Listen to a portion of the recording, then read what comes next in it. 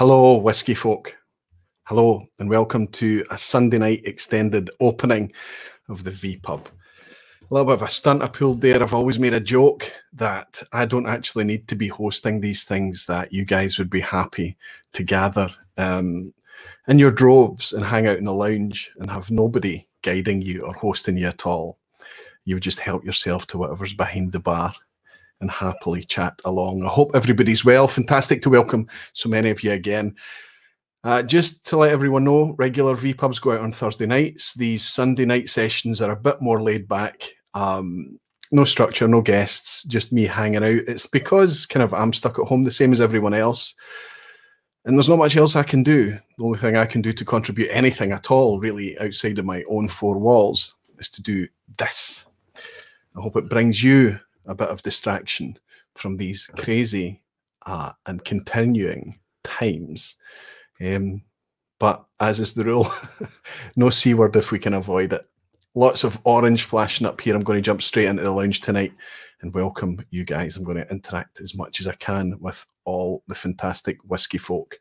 Whiskey Stream Fi is in. Good to see you, Tony. He's saying, hey, Roy, and happy Easter. Chris B is saying, hiding, Roy. Absolutely, Chris, I was. Daniel Vermaas is here. Good to see you, Daniel, as well as Gino, Menno, Kilted Moose Scott, Superb, Orange Wool, Whiskey Mystery, Andy C over in East Kilbride, Whiskey Loving Pianist. Haircut looks clean. This is my wife's handiwork. We had some fun earlier today. My wife had her hair cut by one of my daughters earlier in the week. And today my wife cut my hair and my son's hair. She did a decent job, I have to say. No closer inspection, of course, but I feel better. It's much tidier. I was a wee bit nervous. Molasses is here. Good to see you, my friend. Art Baggy is here. Good to see you too. Ben Demon Hunter, Too Slow, Lee Kerwin, Radek, Scott Mills, Eric Waite, Jean Delacuisine, Pete Head, Jim, Whiskey Novice. I'm actually sipping one of your samples, Jim. I opened this as I was getting ready. This is a Douglas Lang Scallywag. This is the Red Nose Reindeer edition, 48% ABV, and very tasty it is too. It's a cracker. And a cracking dram to enjoy as we started things this evening. Kresimir is saying, evening, Roy, nice haircut, looking sharp. So the reason that everybody knows about this is because I've been, I was talking about it inside Patreon and talking about how we're going to deal with it. Lots of people are just getting the clippers out and doing buzz cuts and shaving their heads and doing all things like that. But I think all of the guys that are doing that have much more buzz cut friendly head shapes, let's say. My wife and my kids wouldn't let me do that. Tony is saying, I'm a wee bit disappointed that you did not get it all off. Sorry, my friend. When Jim is saying, had some earlier, it's a lovely wee dram. It definitely is, Jim. It really is. So yes, these are a wee bit about, these Sunday night sessions are about just taking a little pocket of time, relaxing for a little bit. And where the topics and the themes and guests, of course, mean that I can be distracted, kind of trying to share some ideas or concepts with you, the Sunday night sessions means that I can hang out with you guys a wee bit more.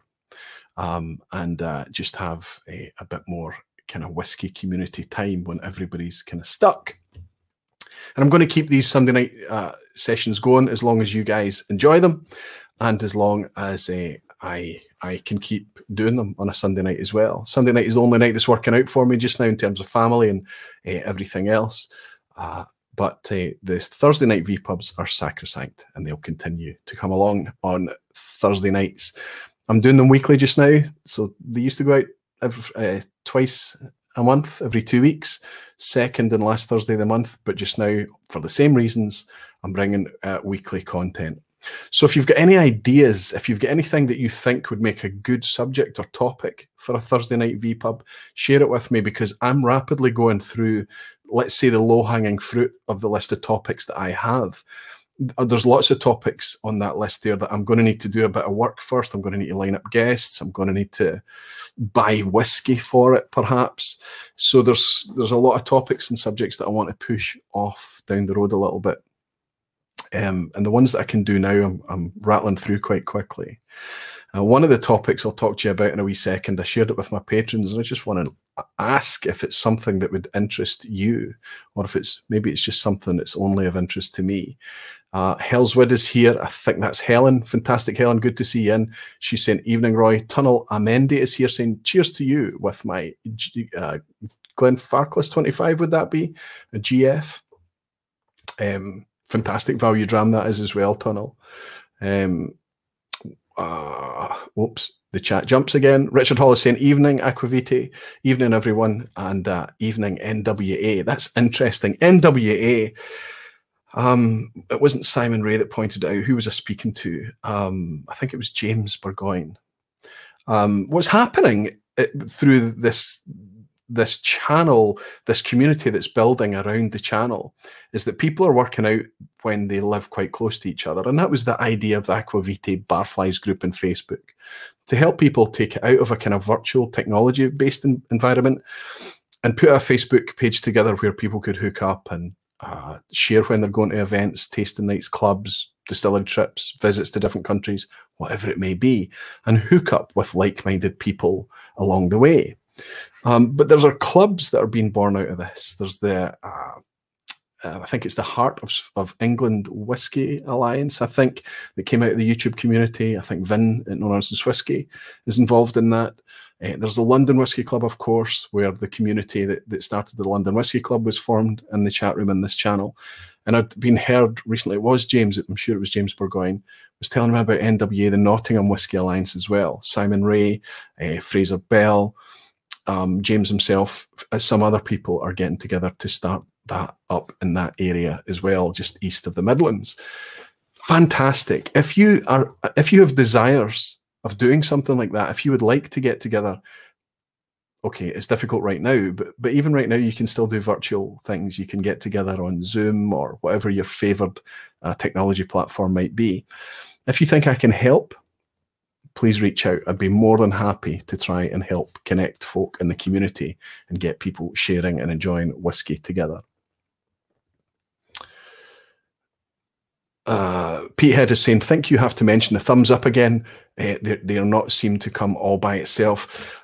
The thumbs up are just, they're helpful. They are helpful. Don't feel that you need to thumbs up something. I forget when I watch a video and enjoy it. Usually, if I'm mindful, I do give it a thumbs up, and it helps me as well, because if I want to recall it again or go back to it, I look at my liked videos playlist, a private playlist on my YouTube account, and it helps the creator. It helps. The thumbs up is one part of the algorithm that YouTube decides whether or not to promote that channel, that content, that video. But it's not necessary, honestly. It's nice to kind of ask for it, I suppose, and remind people, but it's not a condition of enjoyment. James is saying, hey Roy, it's Nottingham Whiskey Association, hopefully meeting virtually soon. Did I make a mistake? What did I say? Nottingham Whiskey Association. Apologies if I got that wrong. Scottish Test Dummies are in. Fantastic, Scott. Good to see you. Saying, afternoon, everyone. Hi, Roy. I don't know how long you're going to be able to stay around, Scott, but I want to mention that fantastic fundraiser you guys put together the other night. It was wonderful. I've got Tony, sorry, it was Terry Miller, wasn't it? I've got his coins here. So the Scottish Test Dummies got together with Dalmore, actually, to host an event, a virtual tasting event, as a kind of background theme while they raised money for the American Nurses Association, frontline health workers in the States as well. This is Scott and Bart out in Kansas, making videos in a spare room in their house, much like I do. They do a lot more content than I do. They put out at least 2 videos a week. They're putting out live streams as well. They are responsible for a lot of the core things that the community on YouTube revolves around now. A lot of the culture, such as these coins, live streaming, collaboration, connecting and bringing like-minded whiskey folk together. That very much started in that channel coming out of Kansas there, Scott and Bart's channel. But they got together. They've done fundraisers in the past, but they got together to do an American Nurses fundraiser the other night. And they, just during the live stream, I believe they raised well over $3,000 based on donations. But they also auctioned off some things as well. They auctioned off a lot of their merchandise and bits and pieces. And I donated a set of coins, matching number coins. This is a batch 1 coin. These are long gone. There were only over 250 of these. A batch 2 coin, number 39, and obviously the one that's still available is batch 3. I was super impressed. Terry, I think he pledged close to $300, perhaps just $300 for this set of coins in order of that good cause. It was amazing. I was blown away. Daniel Vermaas is saying, I don't mind a Budapest whiskey club, but there is no one near. If healthcare is close to your heart, you can still donate to their cause. Just hop over to the Scottish Test Dummies channel and there'll be details on that live stream that went out about how to donate to that. And if you're interested in hooking up with Daniel Vermaas in Budapest and getting together to share a dram with him when all this nonsense lifts, I suggest that you speak to Daniel. I can vouch for the guy. I've met him in real life and he's a gentleman to hang out with. McCann Fine and Rare is saying, cool but geeky topic for a vPub. The role of yeast and or barley in whiskies. I have to say, let's see, Saccharomyces cerevisiae. I'm not pronouncing that well. It looks like the Latin name for probably a yeast strain rules. I would say that that is a good idea. Barley was always one that was a potential topic, especially when I was speaking to Waterford last year. It could still be something to talk about, but it's something that I would be pulling a guest in for. There would need to be a decent time frame to pull that one together in order to make a decent job of it. I'm interested. I'm interested to try and work out just how much of a role the barley strain has in the final spirit, and of course how much of that can be affected by the yeast. A lot of people talk about distiller's yeast, which is the modern preferred yeast, not being nearly as good as perhaps an older, more traditional brewer's yeast that was used in the past. So any kind of topics that you think might be beneficial, share with me and let me know what you think. Nathan Clark is here saying, Aquavite, so you've got yourself some TX Whiskey Festival Blend. Yes, is that from the Crowded Barrel? Is that the ones you're talking about? Assuming number 1, or did you get a hookup for number 2 as well? I'm not actually sure what you're talking about now.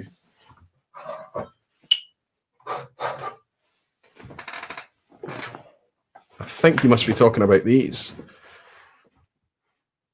This is the Crowded Barrel Alliance series. These are kind of this is the Crowded Barrel, which is Whiskey Tribe, Crowded Barrel, the Whiskey Vault, essentially. Texas Whiskey Festival Blend, yes. So no, this is an Iron Root Republic one, and this is what you're talking about. And this is batch. Where would it tell me the batch? There's nothing written on this the label here. Aged 24 months, blended bourbon whiskey, 116 proof, 58% alcohol. It just says this is Texas Craft. Yes, these were, I picked these up when I was over in Texas last year. And I think it was Josh that had put these aside for me. And I don't know much about them yet. And certainly I haven't opened them to enjoy them yet. Is that what you're asking about, Nathan? But yes, that's what those are. And an Iron Root Republic one as well. These are essentially very similar in concept to an independent bottling in the UK or Europe. Penny Keane is in. Good to see you, Penny. I hope that you and Nick are doing very well. She's saying it's a bit too early for whiskey in Auckland. I know. So I made the mistake in a previous stream thinking that you guys were 12 hours behind us, but you're 12 hours ahead. So it's already Monday morning, Penny, right?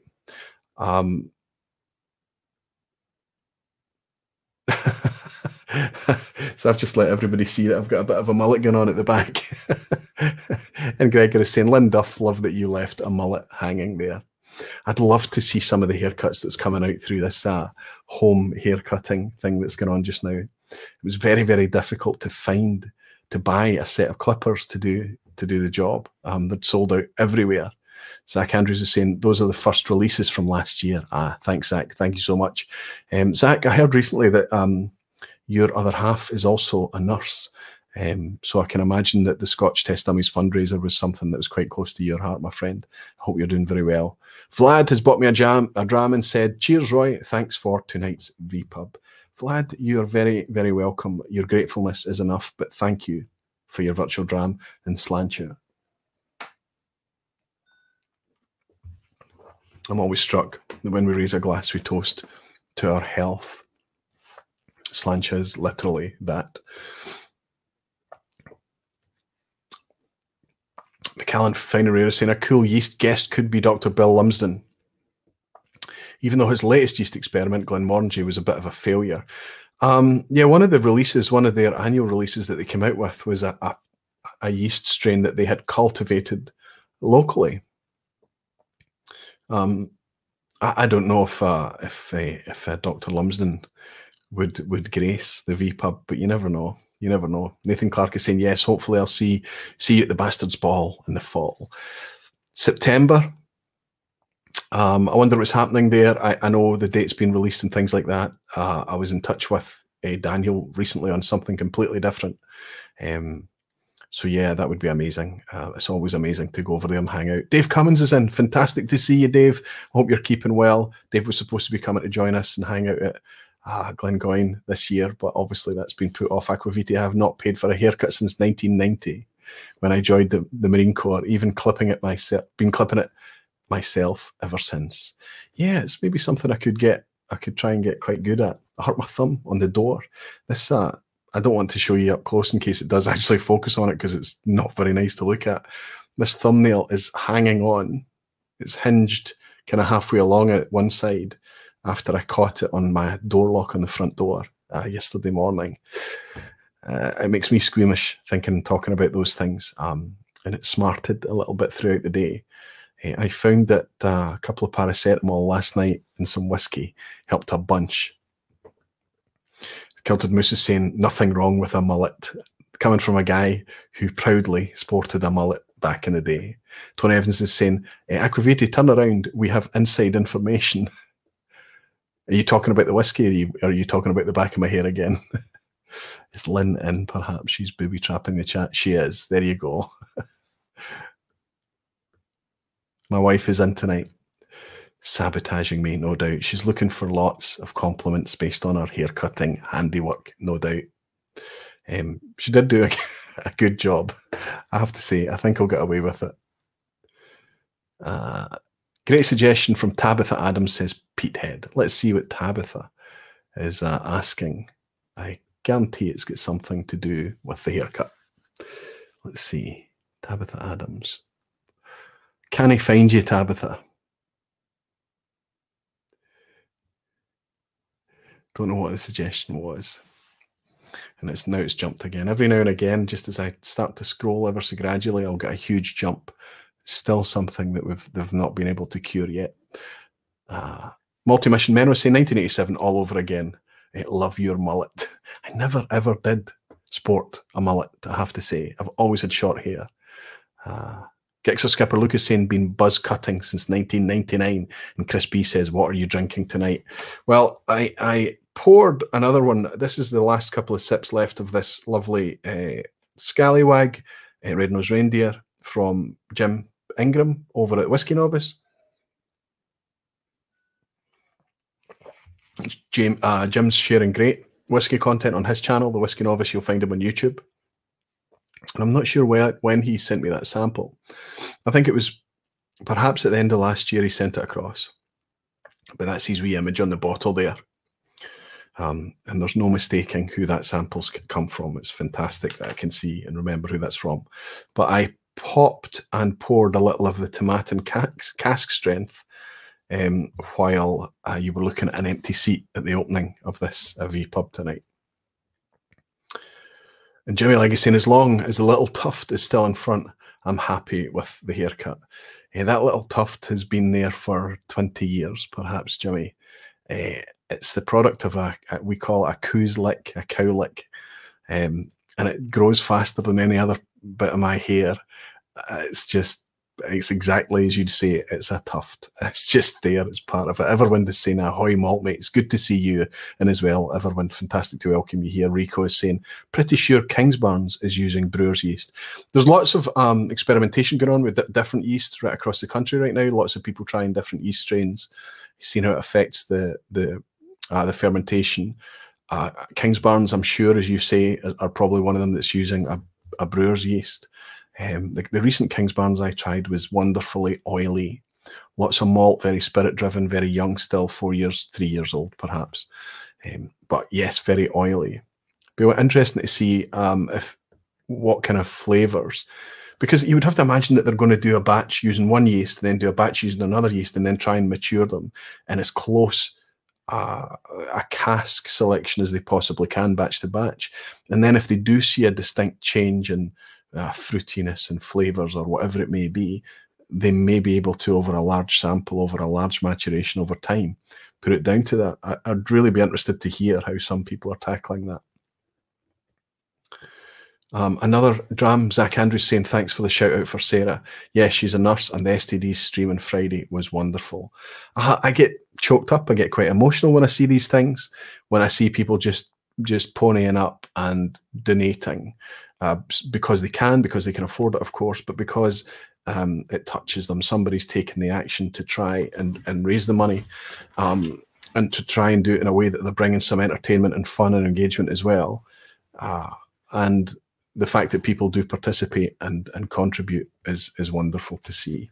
I get a message from my wife. Yes, she's saying Tabitha's comment. Aquavitae, I've always been interested in bottle design and packaging and how much of that affects what we buy. Excessive design can also turn people off. HP, for instance. Good subject. Honestly, Tabitha, it's a good subject. I'm in marketing. I don't specialize in any particular field. I do lots of little parts, and sometimes I am very, very aware of how a product is marketed. And sometimes I think that sometimes a good idea can overstep, and it can be over-presented and it can be over-egged. I tend to like things that are presented honestly and appropriately with a bit of style and class, and I like it to be clean. And I think you make a very good point that bottlings like the recent releases from HP, I've said it before, are overly egged. They are really gilding the lily. I've just had a couple of people joining Aquavitae Barflies and a dram bought from me from Svein Erik Jamt. I hope I'm pronouncing your name correctly, Svein. I hope so. He's obviously in Norway, and he's saying Slancha, Springback 15, batch 2019 in glass. A cracker of a dram as well. But thank you very much, my friend, for your virtual dram.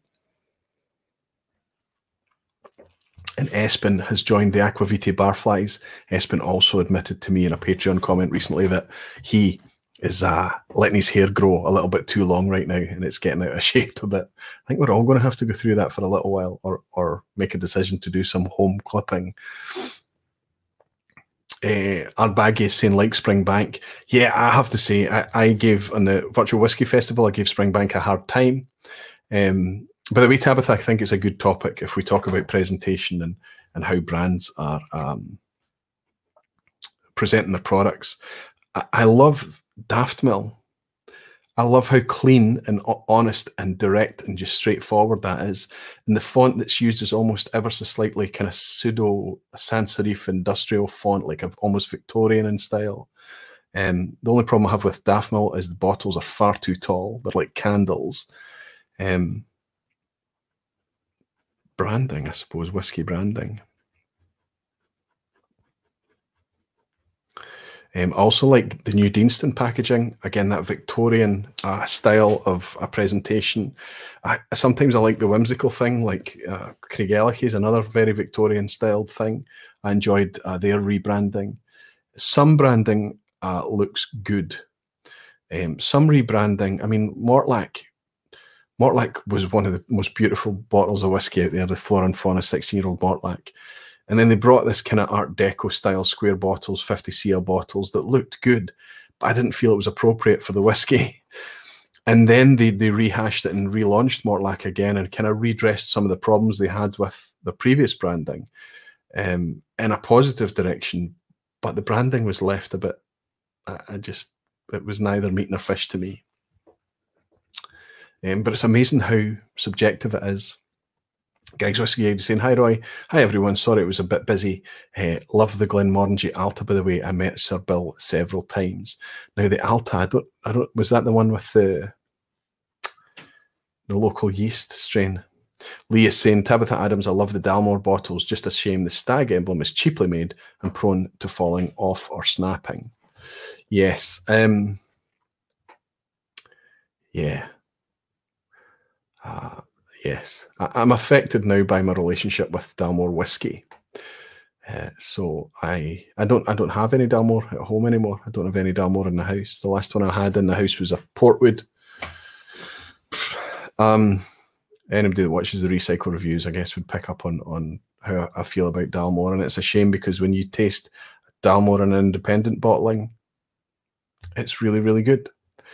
More often than not. Marcus is saying, I like the technical style of Ailsa Bay labels. Yes, I have to say Ailsa Bay is quite nice, a nice bottling. Fairly standard. And No Nonsense Whiskey is here complimenting me on my shirt choice. This is a vintage classic shirt, Evan. This is the original No Nonsense one. You've since sent me one that's also got a cool little emblem on the sleeve as well. But this has got to be, I've had this for at least 2 years now, and it's still in great shape, which is why when I made the Aquavite polos, I basically ripped off Vin's supplier choice and I bought the exact same polo shirts because I know they're really robust. Cheers, my friend. Good to see you in. Ardbaggy's saying, you have to remember that the packaging will put the overall cost up. One reason Springbank is competitive. Yeah, but as I say it on the Virtual Whiskey Festival, I gave them a hard time for being lazy. The new Springbank, you forgive Springbank because of the contents inside the bottle. But I felt the previous branding with the ever so slightly faded Springbank, when it was repeated up and down the label and it was gloss against matte, you could only see it in certain light. I thought that was really nice and quite elegant. But they rebranded and they went for the bold, bright colours and things. I didn't like that as much. I think Kilkerran is a lovely bottling, but again, I gave them a hard time for being a bit lazy. There's not a lot of information on there. And it's a shame because there's lots to tell from that distillery. It's just the way they are. It's the culture of them. Anybody that tuned into the vPub on Thursday night would have maybe picked up on that. I really have to say thanks for all the support on a 3-hour vPub on Thursday night. Very naive to think that Roddy and I could get through a Campbelltown virtual tour in the vPub time slot. I should maybe have clipped it back and just talked about a single distillery, but what I didn't want to do was to make it look like a brand ad. It had to be about the location, the region, the place. But I ended up running very, very late. But I did get a lot of good feedback from it. People seemed to enjoy it, and they certainly enjoyed having Roddy back again. I certainly enjoyed having Roddy on, and it was great to see him back and fit. Eric Waite is here. Good to see you, Eric. Fantastic to see you in. Saying, suggested topic, resurrecting Scotch distilleries. Perhaps have guests via video. I guested on Ear Whiskey channel to discuss that topic, and we covered things like Rosebank and Port Ellen and Brora. But I think that would be a good one. I did touch on previous live streams my opinions about Brora and Port Ellen coming back. That was on the whole super excited about it. But I think yeah, resurrecting new distilleries could be a nice subject, quite apart from new distilleries opening. One of the subjects on my list is new distilleries. Talking about things like, especially ones that have come to fruition now. Kilchoman have been out there for a long time. You can't really call Kilchoman a new distillery anymore, likewise Arran. But you've got things like Daftmill that, despite opening round about the same time as Kilchoman, they've only recently come to the market. They were able to leave their product to mature a lot longer, and they've suddenly become a cult whiskey. And you know, the prices have been driven up crazy on the secondary market. Can't get hold of them. I get nowhere near the last releases from Daftmill. I've got a couple up here that are still sealed. You'll see the tall green topped bottles up there. If we talk about those kind of distilleries, those will get uncorked. It's a good subject to talk about, I think. New distilleries and resurrecting old ones, definitely. Shiv is in. Shiv, you star, good to see you. St. Aquavite, hello, and everyone. Happy Easter. Hope everyone had a great day. I had a nice day today. My wife set an Easter egg hunt for the kids out in the front and back garden, and the three of them went driving around. You know, our youngest is 8, James is 8, and Holly and Phoebe, the girls, are 12 now. You would think that they're a wee bit old for Easter egg hunts, but they had an absolute blast. And anything that you can do to get them outside, anything you can do to get them outside on days like today where it's a bit sunny and they've been cooped up at home, they can't really travel, is great. So today was a lazy day, but a good day. I hope you're well, Shiv. Siltbang is saying last Thursday's pub was up there with the best.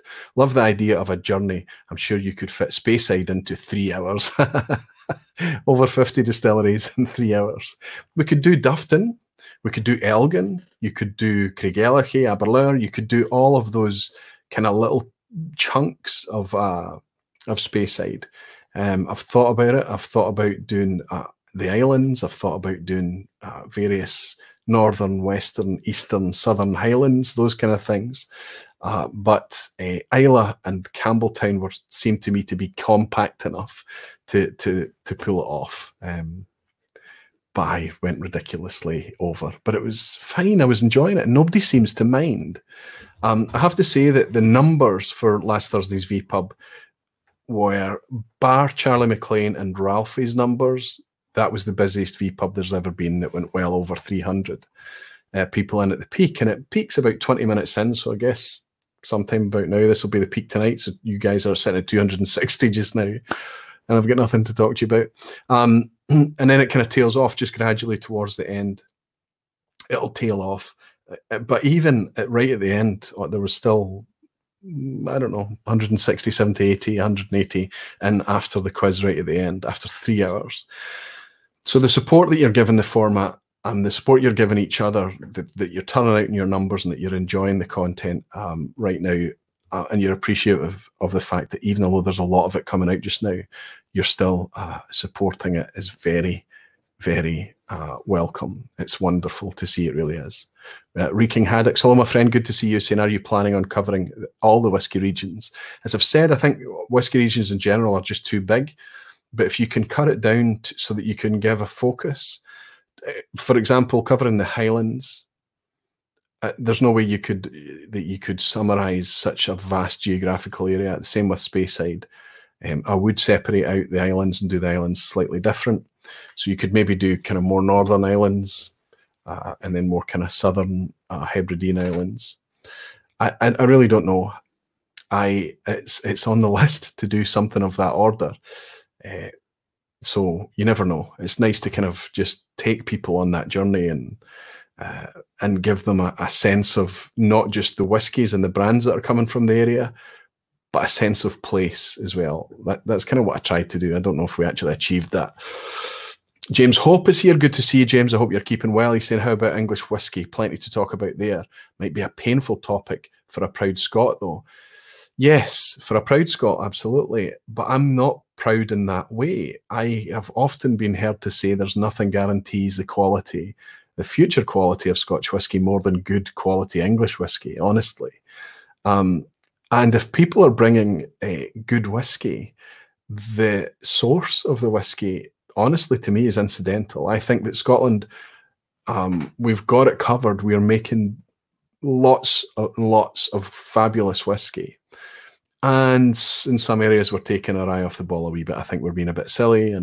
But generally, as long as the focus is on bringing quality, not trying to con people into paying far too much, thinking that it's lucrative. And what you want to do is you want to bring good quality whiskey at a reasonable price. And if you're making that in England and making delicious whiskey such as Bimber, honestly, we've got distilleries in Yorkshire now, we've got distilleries of the Lakes and Cotswolds, we've got St George in Norfolk, White Peak.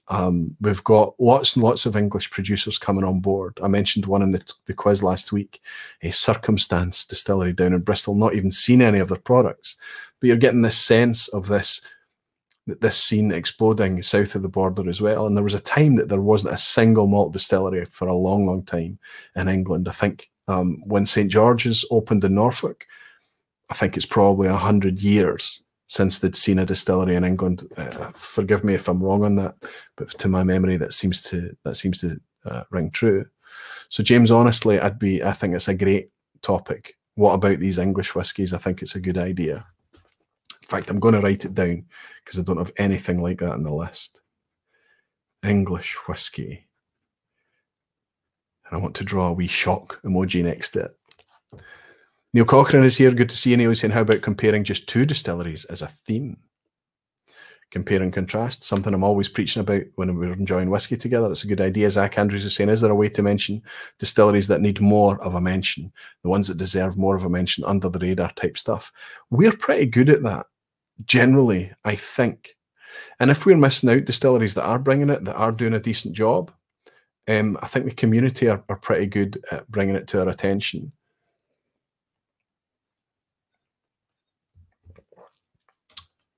The channel should never, ever be something. It should never be a springboard for a brand. I'm happy to share a brand and a good product if they're bringing good quality stuff that I feel has to be evangelized about. It has to be celebrated and shared, absolutely. But it'll never be, it'll be at my wish rather than a brand's wish. I'll want to reach out to them and bring them to you rather than them coming to me and saying, can we have a slot on one of your vPubs? They're very, very quickly told, you need to understand the way that this channel is funded is through the community. Peter Eichen is saying, topic, very young whiskey, 3 year from distilleries that currently make other spirits, distilleries branching into whiskey. Again, on a similar theme, there are lots of young whiskies out there that are really, really quite amazing. Look at Kilkerran's, heavily peated, fabulous stuff. Bimber I've already mentioned as well. I'm excited that Diageo are able to confidently start bringing out single-digit age statements. Ardbeg are bringing out the wee beastie with a 5-year-old age statement on it as well. This is all progress. The price has to be right. The quality has to be right, but it's good to see. It's good to see that people are understanding that the market for that don't really always need to be educated or told a huge story or a reason why it's got a young age statement on there. It's interesting to see. Graham Fraser is saying a session just on Rosebank's Resurrection with Robbie Hughes, who's heavily involved.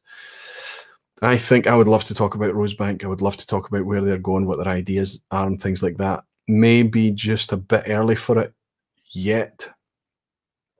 But in the future, that would excite me a lot. I would love Rosebank to come back somewhere closely resembling its former self at its peak.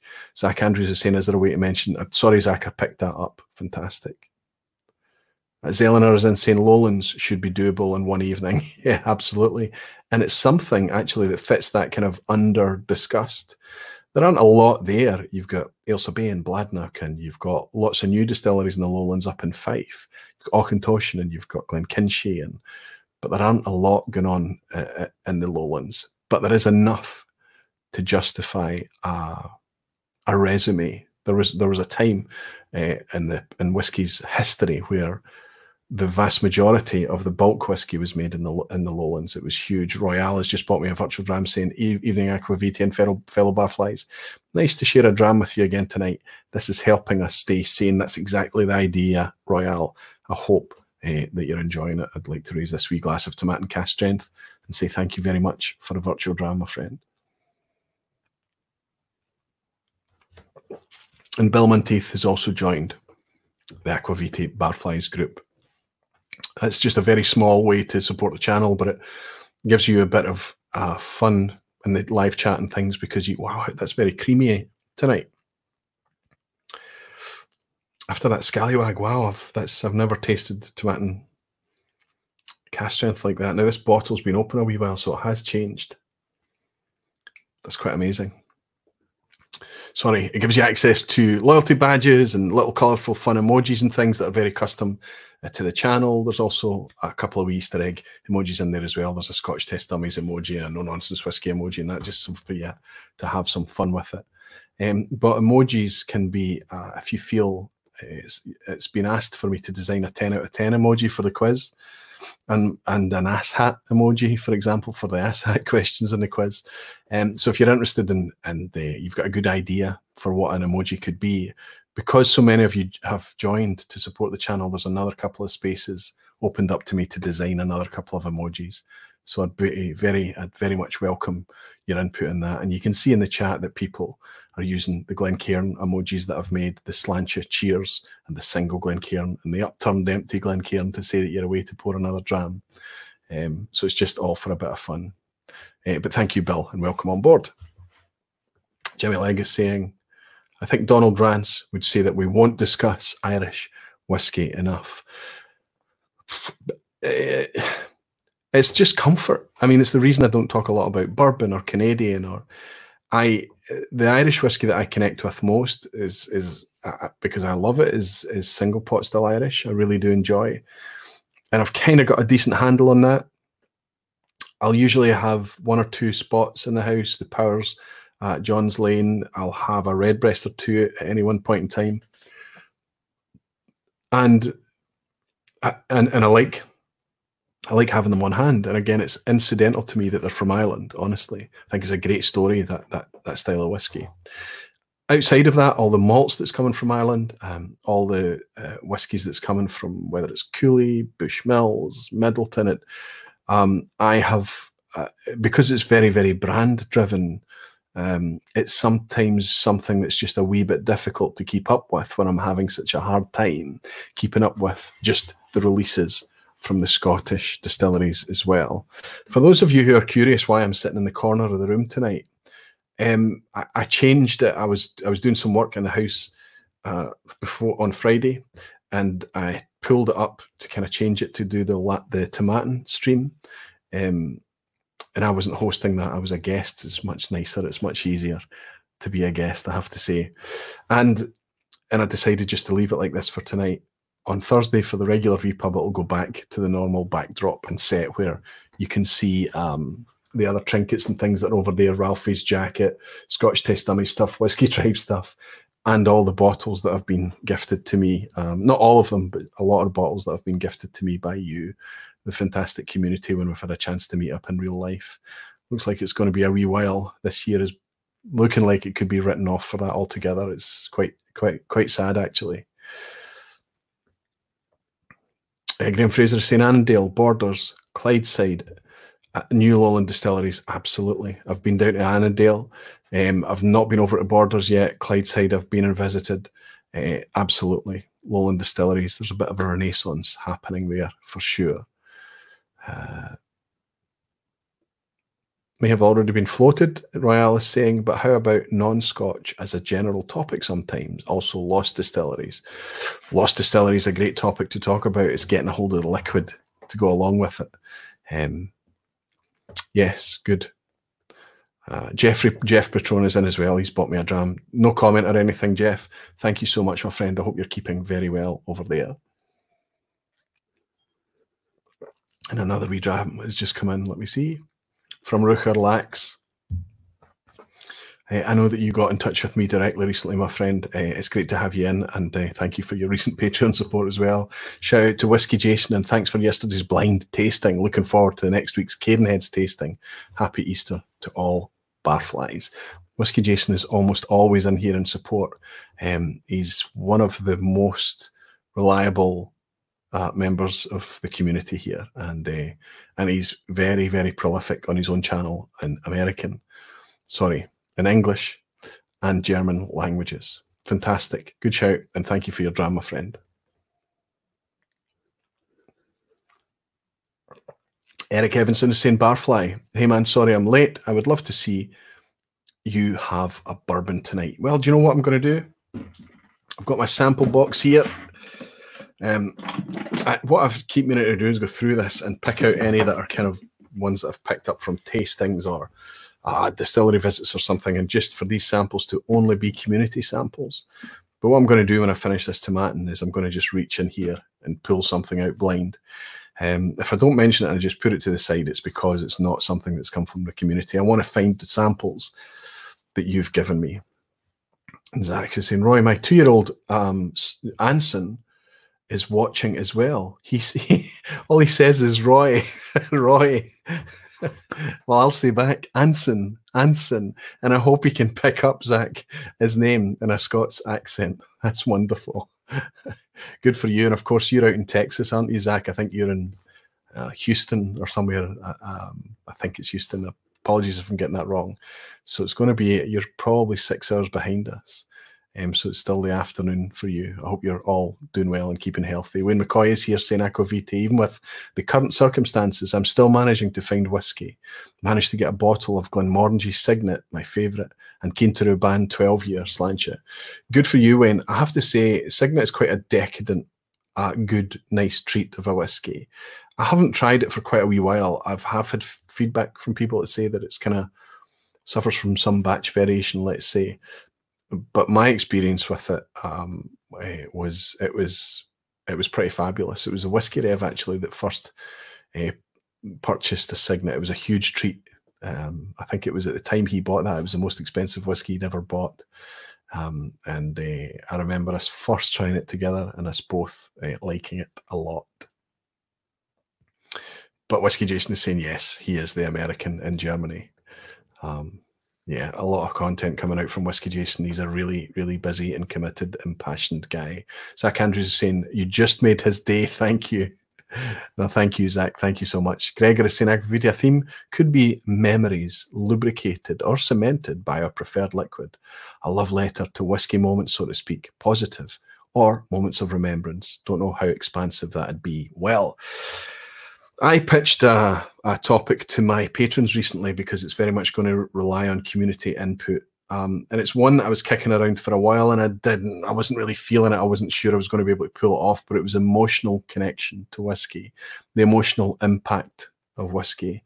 And I wrote a little article and I put it on Patreon and I shared it with the patrons to say, look, back on my 40th when I was in Islay, something happened to me that I'll never ever forget. And it was just a quiet wee moment. I mean, things happen to people when they go on a whiskey pilgrimage like that anyway. It happens to us all. But I was 40, and I suppose I'd just had kids. The girls had come along a year or two before that when I was 38. So when you have children, you suddenly become much more emotionally volatile, I think. I think you become much more in tune with mortality and things that matter rather than just having a great time and worrying about yourself and yourself only. So there was probably that time there was that kind of change was happening as well. But I was in Islay. I'd been there for foreseeable. With 10 of us went over together, my brother and I and 8 other people. And we took a minibus to Islay for the Foreseeable Festival. It was wonderful. It really was.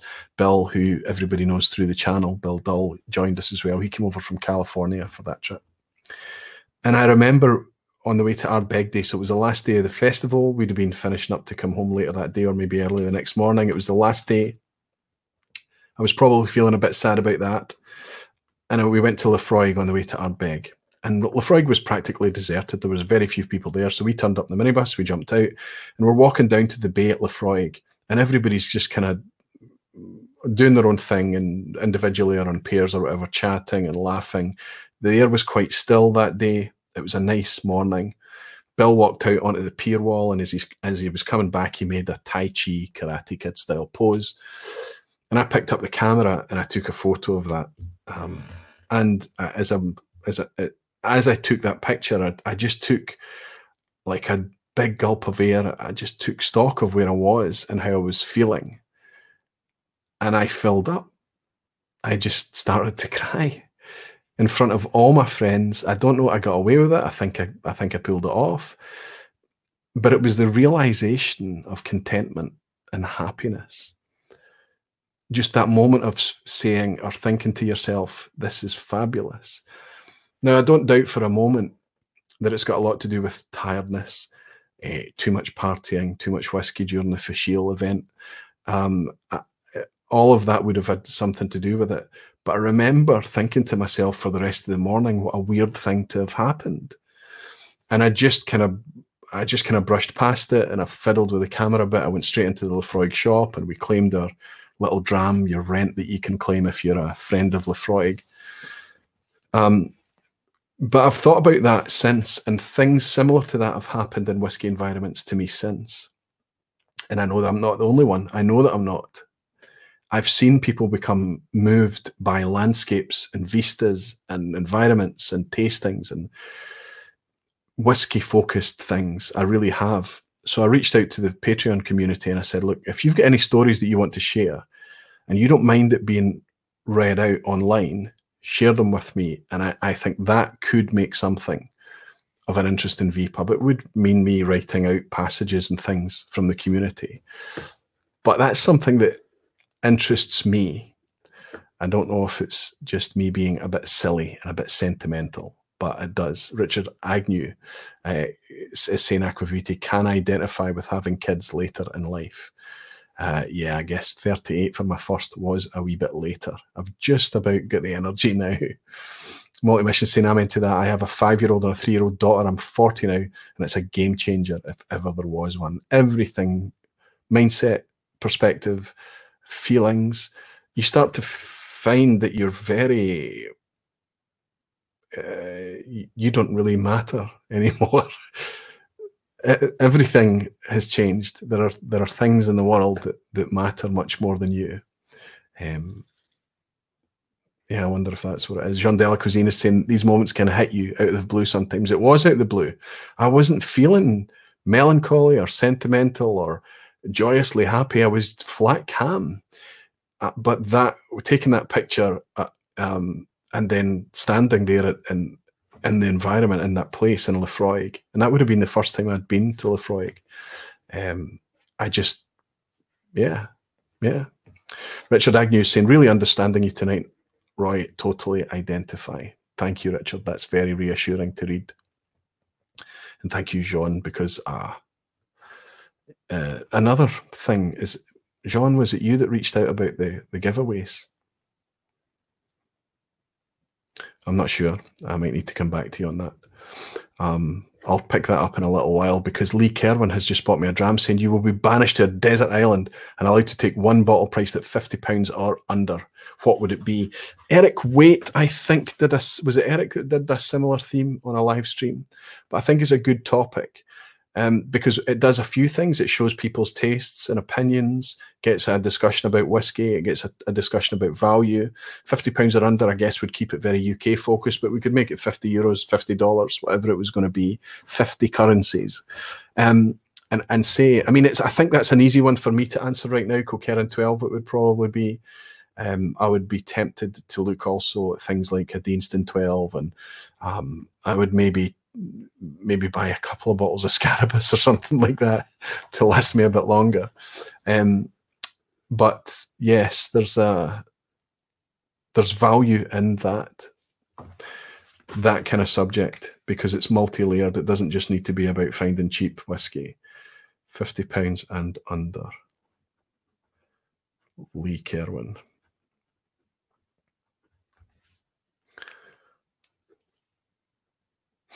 Daniel Vermas is saying, not silly, just real and sincerely.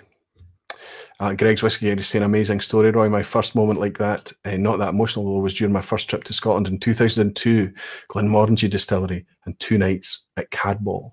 Unforgettable. I think it's because you come to Scotland perhaps already invested in the place because of the whiskey relationship that you have. But when you realise that it's there and it's quite vibrant and very, you feel quite connected to the land and things, and the moodiness of the weather, the climate constantly challenging you and changing, the way the landscape can change from kind of fertile plains to hills quite quickly, to ocean, to, you know, rivers, and all of it is very conducive to making you feel small, I think, and making you take stock of things. New Dram Drinker is in. Good to see you, Aunt, my friend. He's saying, we had our kids youngish, 26, so we have 3 kids, all pretty much over 20 years old. I've been broke for years, so that's why we only could afford a whiskey collection. I understand completely. And I think there's a lot of arguments that would suggest that you maybe did it the right way around. Eric is saying, I was awestruck just with watching your Dummies video series. I can't imagine being there. I think it's got a lot to do with the people that you're there with too. Maybe just going on your own. You can have those moments on your own, no doubt. But I think if you're there with people that are cherished and treasured and people that you enjoy their company. I loved being there with Scott and Bart. Previous trips to Isla, I've always been, most of the time I've been with friends, close friends, family, my brother and things. And so it's always had that kind of really nice depth. Eric Waite is saying, I remember when I first had breakfast with Aquavite, I got choked up. I learned later it was just the haggis taking revenge. Eric, I remember you were emotionally moved.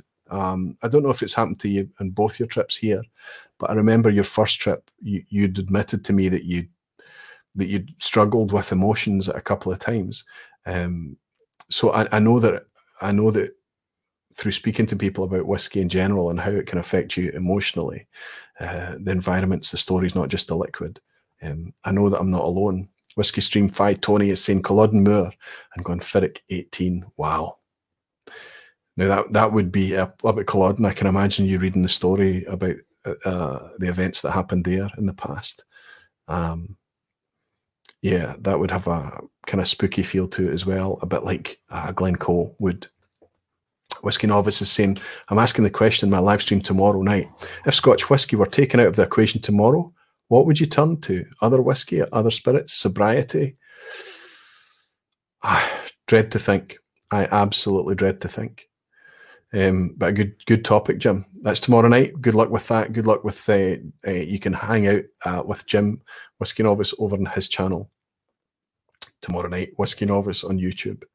Luna Aaron is saying, I always get emotional about landscapes in Scotland and Ireland, even landscapes shown on the telly, quite close to water. Teary, that is, in a good sense. Fantastic, Luna. Have you never been here? You need to come over. Bring the missus, come over and see us. Shane is saying, Shane Lay is saying, is that an Irish name? I'm sorry if I'm not pronouncing it right, Shane. He's saying, my wife always says going to Scotland is like going home. And since we are from Nova Scotia, it's understandable. New Scotland. Yeah, absolutely. Yeah, a lot of people feel like that. I remember the Magic of Isla video that I did. There's a girl in that called Lindsay, and she's the last to be interviewed. And she said that the first time that she'd gone there, she'd never been there before in her life, but was always kind of struggling for a place, wherever she lived, struggling to feel that sense of home. And yet the moment that she arrived in Scotland, she felt it, she connected immediately. But that might be because she was already invested in the place and invested in whiskey beforehand. But it's not the first time I've heard that said. Good to have you in, Shane. Good to welcome you here. Scott Allen is saying it's the magic of Isla that causes that emotion. It's happened to me in Speyside as well. It's happened to me in other places where I've just had to take a wee bit of time out and just have a wee moment to be grateful, honestly. Thomas McCrory, you star, welcome to the Aquavite Barflies. It's good to have you in again, Thomas. I hope you're keeping well. I hope Anna is keeping well too. Whiskey Novice is saying, cheers, buddy, you're very welcome, Jim. Gixer is saying, Gixer Skipper, that's Luke up in the Highlands saying, getting into whiskey is the best thing I've ever done. From the whiskey, the place, the bottle chasing, the community. Whiskey on a whole is an emotional roller coaster. I have to agree, Luke, it truly, truly is. And I constantly say it, and I'll never tire of saying it. It's a privilege. It's a privilege. When I write about it, I find myself able to write about things in a way, think about things and write about things in a way that I never, ever have been able to write or think about anything. And you can say that that's directly down to whiskey, or it's a side effect of whiskey's appeal. Whatever, it works for me. It really does. Royale is saying Jim's trying to bring you to tears live on air. I have to say, the reason that I got this has been a kind of seed in my thoughts for a long time. But if you tuned in during the Douglas Lang stream, or sorry, the Fred Lang stream, it was Fred that came on from Douglas Lang. He came on to talk about the landscape of independent bottlers. But he told that story, and I held it together. I told that story about when he was talking about, he told the story about his dad, and he was at a tasting and he was sipping a flight in this tasting up in Elgin, and he got to a 24-year-old Isla peated Port Ellen, and he smelled his dad. And he relayed this story to us. You need to go back and watch it because it just got me. Now I'm live on camera. I was up there with Fred as well. I wasn't kind of off screen, so I kind of just had to kind of take a breath and keep it together. And I did. I managed it fine. And I've watched myself back at that moment, and I pull it off perfectly. My poker face is absolutely intact, but every nerve in my scalp, every nerve down my back, I was prickling because I recognized what was coming. I knew it was going to come. And I knew what he was going to talk about. I knew the story that was coming, that it was going to be an emotional one. And then when he got a wee bit unsettled and he got emotional telling the story, I nearly lost it. But it's wonderful that he's able to, if it's good enough for Fred Lang to admit that he shed a tear in front of a dram of whiskey because of a connection, because of a memory, because of a story, it's good enough for any of us.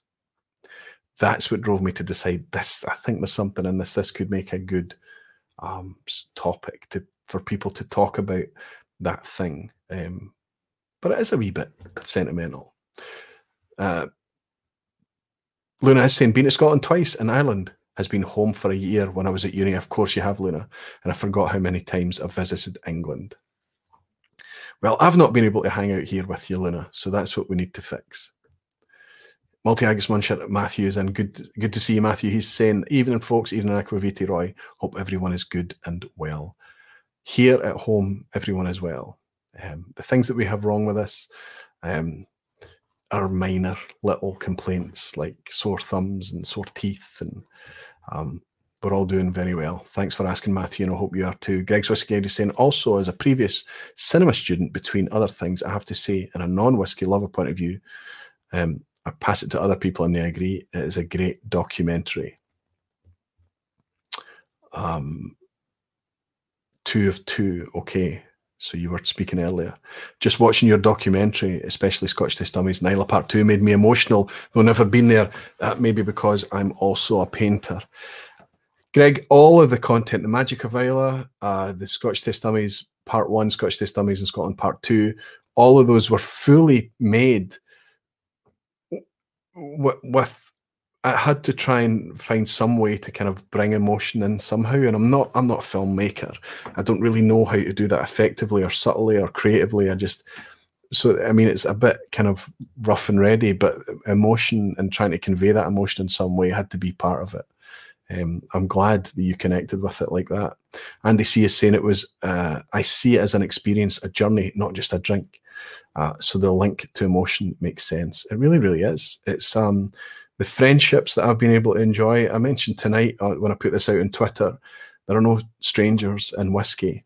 That idea that a stranger is just a friend that you haven't got to know yet. Whiskey has allowed me to connect with more people than any human being has any right to ask for. And they're all wonderful people.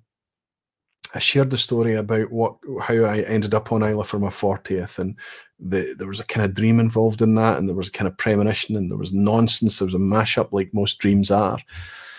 But there are things that happened in that original dream and the original trip that's kind of come bizarrely true. The people in the community around whiskey seem to be a better. I'm not suggesting that it's unique to whiskey. I'm sure that there are lots of realms out there where people are really positive and generous and inclusive and kind and nice to be around. But for me, whiskey kills at that. The whiskey community is beyond what you can reasonably expect. I really believe that. Andre Willis saying, absolutely, whiskey has much to do with our senses, which goes hand in hand with our memories and emotions.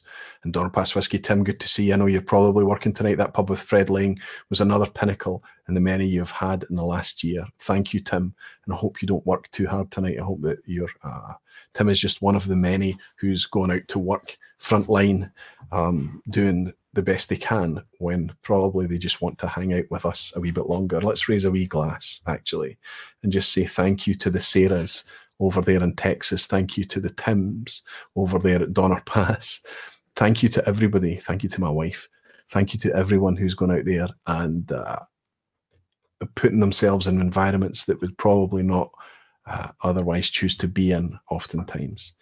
And thank you for taking care of everything while the rest of us are simply asked to be patient on our couches. Sláinte to you all.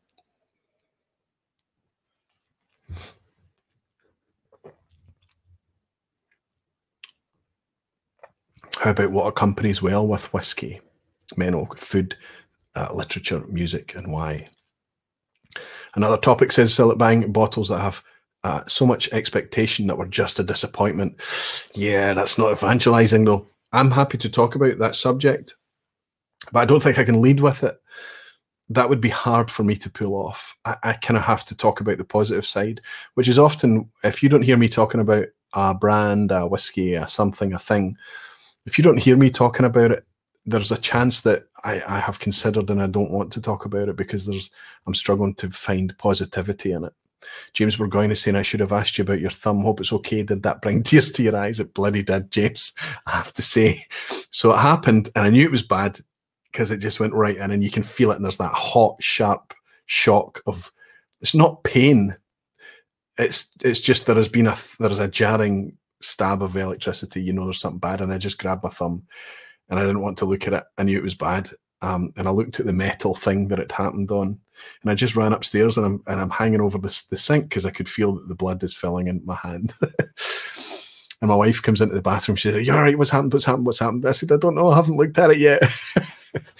And I opened up my hand to kind of see this line where it was gross. It was ugly, but it's fine. The stick and plaster is holding it in place, and I have to just be patient. The only reason the plaster is on there because I don't want anything else catching it. Thanks for asking, James. Radic is saying, add Aquavitae Barflies page and find me there. I think Dave Cummins might already be in the Barflies page. Dave, if active on Facebook, Aquavitae Barflies, and you just apply to join, and me or one of the admins approves your joining. Jimmy Legg is saying, that's not evangelizing though. Aquavitae, you're my exact opposite. Thank God you're alive to balance me out. I can be as cynical as the next guy. I can be as pessimistic, as grumpy, as huffy. But this space, I enjoy exactly what you enjoy, perhaps, Jimmy, that it doesn't need to be like that all the time. Everyone is saying, I'm trying to learn the difference that European versus American oak brings to the taste. Any suggestion on which two whiskies I could use to compare and contrast together? You know what? Unless you go the single cask route, and but I don't have it here, but I recently enjoyed independent bottling of a Mortlach made from 2 ex-sherry hogsheads. So you know it's American oak. And it was wonderful because the deep, heavy notes of Mortlach were all intact. It was all there. And if you ever catch yourself sipping that and thinking that it's sweet and delicate for a Mortlach, just sip it in contrast with something else. And the Mortlach, the deep bass notes of the Mortlach come through strong, the savouriness. The weight of it is there. But that sweet caramel and bright, sweet fruit of the American oak, to my interpretation of it, was there as well. And I have to say, when it comes to sherry cask, I love a good European oak sherry cask with a spice and the tannic and the dry development there that can happen. The things that people love about European oak, I do love it. But my soft spot, if I was to choose, I think it would be where I am just now in whiskey, and I reserve the right fully to change my mind tomorrow. Is American oak. Absolutely. What time are we doing? It's 5 to 11 already. My goodness. I'm able just to talk, right? Simon Ray saying, I remember enjoying a Macallan 18 with my wife in 2005 on the final Saturday of our honeymoon at One Devonshire Gardens in Glasgow, and thinking life couldn't get much better. I've had some lovely times at One Devonshire as well. In fact, that was where Eric Waite stayed. Eric has shed a tear at One Devonshire Gardens as well, and it was on a live stream with me. He became emotional when he was just trying to verbalize what he was experiencing. And he was jet lagged, he was tired, he'd been running about crazy, he'd been doing different things, he'd been looking at things, and he was experiencing all of this new things. And Eric will quite often admit that he doesn't mind letting his emotions run a little bit, and he became emotional, and I had to hold it together. I was getting emotional as well, and we weren't even in the same room. We were over a video live stream together. My wife is still in. Are you listening to this tonight, Lynn?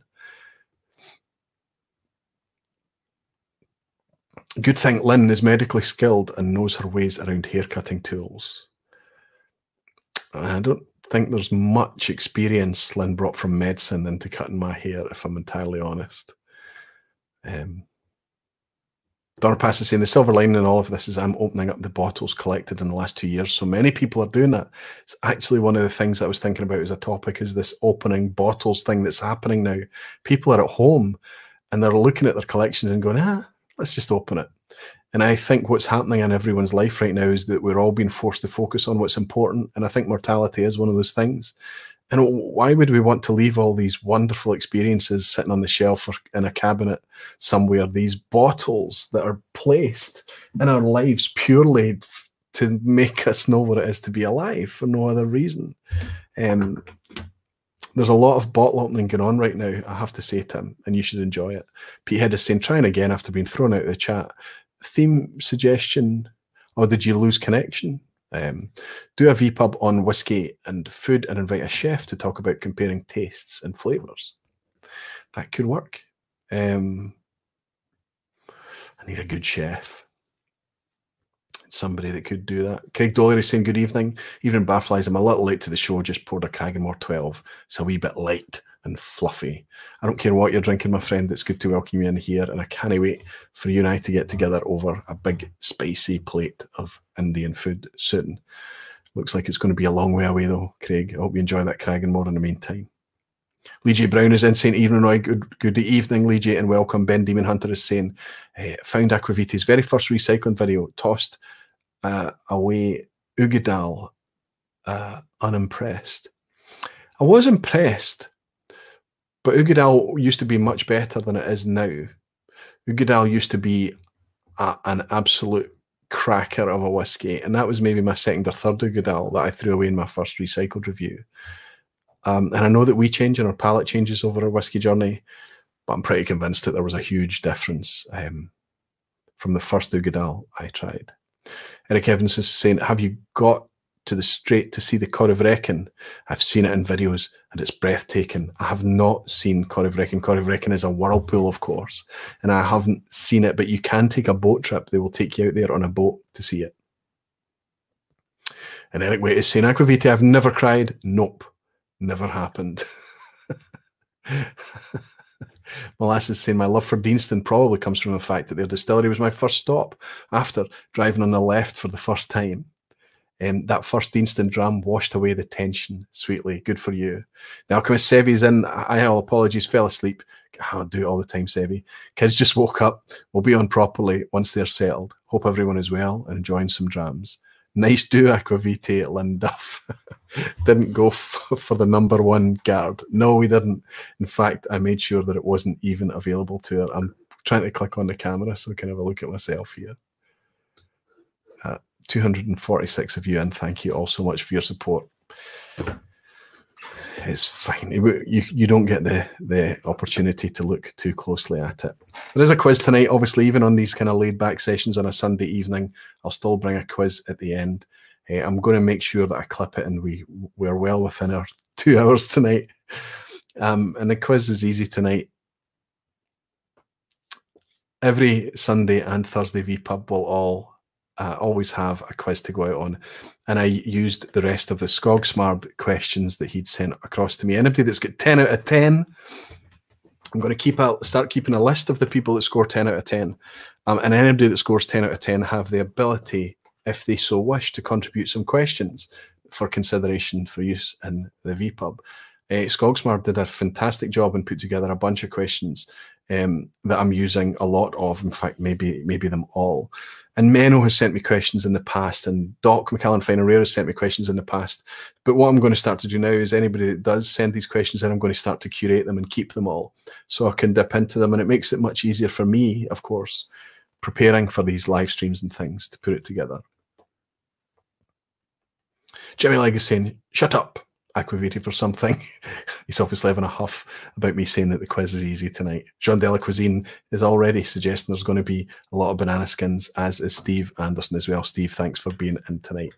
And thanks for looking after me again, along with Whiskey Jason, McAllen Fine and Rare, Alistair Gray, I don't know who else. Lots of you are super helpful in moderating the chat and helping me pick things up when I'm missing it as well. Remaster is saying, I know what you mean. Tried an Oogie FR. I mean, I have to say, it's still a good dram. It's not expensive. It's 54% ABV. It's up there with, in terms of experience, but a lot of people might even pitch it a bit higher than the Lagavulin 16s of the world and things like that. And it's kind of, in the UK at least, it's round about the similar price point. It's 60 quid-ish, I think, for Ugadal. And considering the presentation, the higher ABV, yes, it's mostly young spirit that's in there, but it's Isla, it's Ardbeg. We want it young and peaty and powerful and bold. You know, most of us do anyway. And I just think that what my problem with it is not that it's bad, and that's what I don't want to confuse there. But when that Ugadal first came out, when it first hit the market, it was really quite remarkable. And I think maybe they were able to put it together perhaps with older stock. That's the suspicion. Tabitha's saying, if Roy says a quiz is easy, it usually ends up being flipping hard. I try and mix it up. Petehead is saying, I keep up that thought. Zelena is saying, you always say it's easy. Yes. Let's have a wee look. There are a couple of things I want to mention. I mentioned the clubs. I do want to mention the virtual whiskey festival was such a huge success. There was a report went out after it. It was a very good report, very concise, very in-depth, and it was shared with everybody that was involved. And it kind of showed the stats, but it didn't give the stats any context. That virtual whiskey festival thing that went out Saturday of last week, that was up close to 900 live viewers and at its peak. That's about 3 times bigger than anything else that goes on in whiskey live streams. I know the Whiskey Tribe over in the States, they can have huge. Steve Anderson will probably be able to tell me the size of the live streams that the guys are able to do over in Texas. And I've seen hundreds of people in those. But that was the first that event the first time that event had been shared. It was done on a very small channel. But such was the appetite for it that it was very successful. So, of course, they're trying to figure out ways to bring it again. And they've penciled in the 9th of May, which is another weekend, Saturday, the 9th of May. And they have invited me back to host it again. And I've said, absolutely, we just simply need to talk about the fees. That was a big shift. That was a lot. And I didn't get paid anything. I was very happy to host. I was very happy to help out. But if that's going to become a regular thing, I think I was the only guy involved in setting all of that up and hosting it and doing all of that didn't get paid. Everybody else would have been paid. And if tell me if I'm out of order thinking along those lines. But I would be happy. I would like to keep hosting that. I would like to be involved. I would like to be representing the community and asking questions that probably the community are going to want to ask of these brands. I think it's only fair. Royale is saying the Virtual Whiskey Festival was a triumph. I came away with a very positive feeling after it. Honestly, I did. Dorpass is saying he's never had an older Ugadal, but the current one is pretty good. A fantastic thing to blend 1/3 Ugadal, 2/3 Bunnahabhain, 12 is a fantastic Isla blend. Do you know what? I bet you it is, Tim. I bet you it is. Willie Dollar is saying, easy quiz, you say, with a big grin on your face. Yes, you can all smell a wee rat. So the Virtual Whiskey Festival, pencil in Saturday, the 9th of May. I think we're all going to be in some form of lockdown still, even out in May. It's unfortunate to consider. But I've kind of suggested that they shouldn't be calling it the lockdown festival going forward. If it's going to be a regular thing, they kind of don't want that negative connotation with it. They want it to be a much more keep along the lines of collaboration, keep reaching out to brands that are going to fit with the audience, they're going to fit preaching to the community, that just do more of what they already did, I think, is the thing, but maybe find another name for it. Peter Box is saying, I think you should get some liquid payment. Oh, that's a good idea, Peter, but I am saturated with liquid right now. It's kind of funny when I get an email from somebody promising me free stuff. Sometimes it takes a lot for the energy to go back and just kind of say, look, I don't want to end up down that rabbit hole tonight. Pete Head is saying, being paid after you've been asked and put a lot of effort in is only fair. You should get equal fees. I agree with you, says Billy Saunders. Good to have you in, Billy, and I'm glad that you agree with me as well. And if everyone else is getting paid, it's more than reasonable that you're getting paid and compensated. And the thing is that I get my community, my patrons finance the whole Aqua Vitae channel now. It means it puts me in a wonderfully luxurious position of being independent and doing exactly what I want to do, exactly what I would make the content and share opinions that I would want to watch and listen to if I was tuning in, if I was viewing it, and be beholden to no one, only the community. So that's why it kind of works that for me, that's why I didn't want it to be on my channel. I didn't want the Virtual Whiskey Festival to be in my channel. It was going to be a very brand-driven thing. And that's wonderful, and there's definitely a place for that, but it wasn't in the Aqua Vitae channel. So yeah, if I go over there, they're contracting me in. And at the end of April, I don't have a contract anymore. I'm out of contract with my employer of 21 years. I'll be working piecemeal. I'll be actively looking for ways to keep the lights on, so they say. Gregor is saying, no one on Whiskey Tubers is perfectly placed, mannered, honest, and educated enough to fulfill the role as host. Gregor, I pay you to say this, don't I? Just be honest. You absolutely need to be recompensed. Thank you so much, Gregor, and thank you for the kind words and bringing out the blushes. Seriously, Aqua Vitae festivals are profit-driven enterprises, so it would be inappropriate to be compensated. Do you know, I have to say, in the defense of that festival, and I'm kind of trying to fight against this now, in the defense of them, do you know why they didn't want to release the dram list in advance? They didn't want it to come off because they knew that if they released the dram list early and publicised it everywhere, that people would be going off and buying the whiskies to drink along. But they didn't want that to be the thing. They wanted it to be very community focused. They wanted it to be as community focused as possible. And they didn't want to be seen to trying to sell lots and lots of bottles. I have suggested that's very nice of you. That's good. But you need to find a way for the people that are driven to want to enjoy the drams that are being enjoyed on the day. You need to give them the option. They'll take care of their own decisions about how much money they want to spend on what. You need to tell them in advance, and maybe they can buy it by, you know, cheaper by the dram, drinks by the dram, Perfect Measure, any of these, the dram team, any of these dram services could get involved in order to do the fulfillment. They don't need to buy the full bottles. Some of the bottles that were getting shared perhaps weren't even available in all markets anyway. So I said to them, no, you need to share in advance what you're going to be bringing at the festivals. I think it's something you need to do, and don't worry about the fact that it's okay. People know that you're a brand, and all of this promotional activity that you're doing is in order to build your brand and continue to sell product. Neil Cochran is saying, think you gave the Lockdown Festival credibility as well as bringing a sizable number of us along to it. Thank you, Neil. Thank you so much. That's wonderful. To hear from you, my friend. Thank you. Gixer Skipper is saying, the amount of bottles that must have been bought that day is only fair to pay you. Somebody just bought me a virtual dram. The sysadmin. Now that's an interesting username. Has just bought me a dram, saying, first time in the vPub Live, love your channel. What's your thoughts on Bruichladdich? On the day of the tour of Islay, I opened a Bruichladdich beer barley, and I'm struggling to reach past it just now. It's very unique whiskey. There is something in it. There's a kind of creamy maltiness in it that it's almost, we call it Maltesers in the UK. I think in America you call it chocolate malt balls or something. But there's a maltiness in that Bruichladdich that is, but that's a different Bruichladdich, the beer barley. Generally, I think it's quite good. I love the fact that most of the presentation is out at 50% ABV, and the value is pretty good across the range. I do find the range a wee bit difficult to keep up with at times, but that's me being picky. I know why there are so many Brookladdy fans out there, because they bring a lot of great product, and it's one of the best tours on Isla as well, especially the warehouse tour. Slancha sysadmin, and thank you for your virtual dram. Okay, everyone is saying that's an idea. Need to partner with somebody like Drinks by the Dram.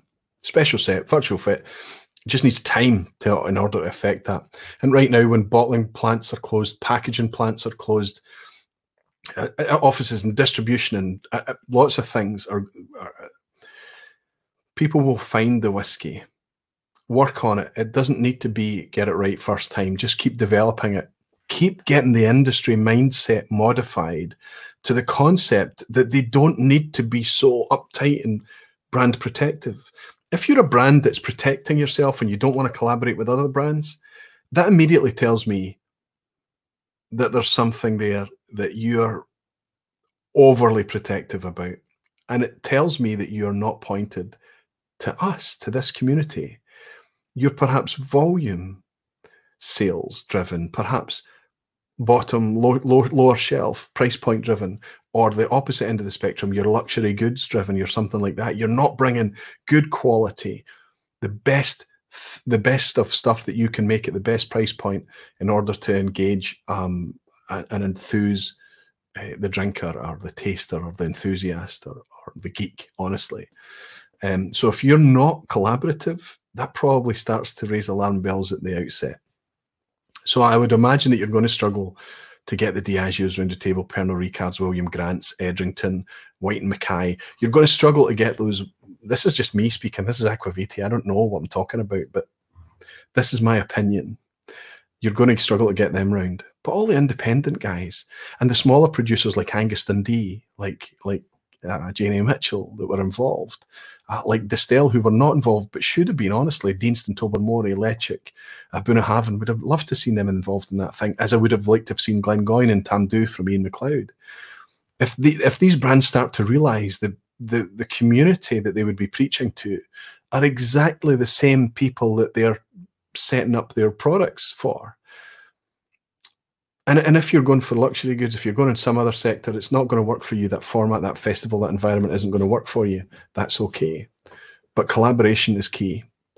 Gino is in as well saying, hi, from Graham Young, Aquaviti, I would think that you could be the perfect Campbelltown whiskey ambassador. Hint, hint. I have no desire, and I'll go on record saying this, I have no desire to be a brand ambassador. Those guys work very, very, very hard. They are constantly traveling. I get to do this. I'll be my own boss, control over my own destiny from my own four walls. This is the perfect scenario for me, and I don't want to change that. Stop chatting, Roy. Get on with the quiz. Try and keep it under 2 hours tonight. Have you discussed everything? I think I more or less have. I hope I have. There's only one thing that I want to talk about, and I'll talk about it once I've spoken to the people, because there's people that are getting in touch with me that have got nice whiskies, older whiskies, run-out whiskies, discontinued whiskies that they want to share with the community. They've got some surplus and they're working. They want to work with me in order to share it with people who otherwise wouldn't get their hands on it. And I think it's a good and generous idea. Just need to work out how it can be done. If you get any ideas, you can feed back to me. Use the Aquaviti Barflies page for that kind of thing. That page was set up in order to get people together in real life. I know that's difficult right now, but the page is still growing and building. And that community, once it's set free and we're able to arrange events again, it's just going to explode and it's going to be great fun. There's going to be a lot of pent-up demand for it. Ross Fudd is in saying they're only interested in the bottom line and keep it in the black. Any business has to look at that. Obviously, that's the reason to exist. But some people do get, let's say, cynical. Eric Evanson is saying the dummies managed to get Dalmore on a live stream. That's right, and for a very good cause as well. It would have been lovely, especially with that cause, if Dalmore could have got involved on a live stream with. I appreciate they've got a whole lineup to share, and it was going to take a whole. But you don't need to share your whole lineup. Share less and maybe collaborate a bit more. Just a suggestion. You wouldn't criticize any of what happened on that event, because that was a fundraising event, and Scott and Bart managed to get together with an organization in Dalmore and raise over $3,000 for American nurses. Nothing to talk about fantastic stuff. Greg's Whiskey Guy saying, you're right, Roy. For instance, there is a French distillery who refuses bloggers to talk about their whiskey. They're still working with a decades-old marketing mindset when they used to be able to control every sentence through print. Those days are gone. They need to realign. They can only speak to their existing fan base.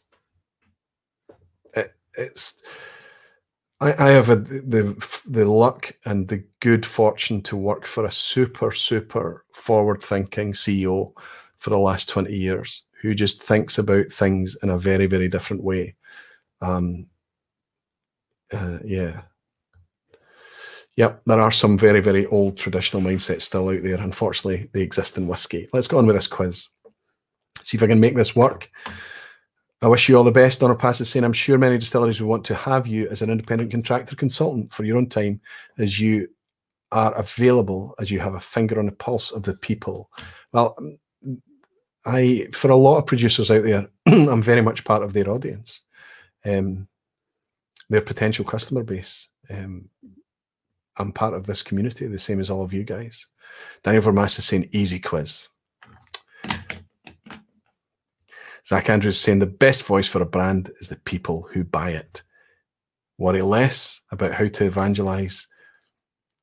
Concentrate more on making a good product, and the evangelism will automatically take care of itself, honestly.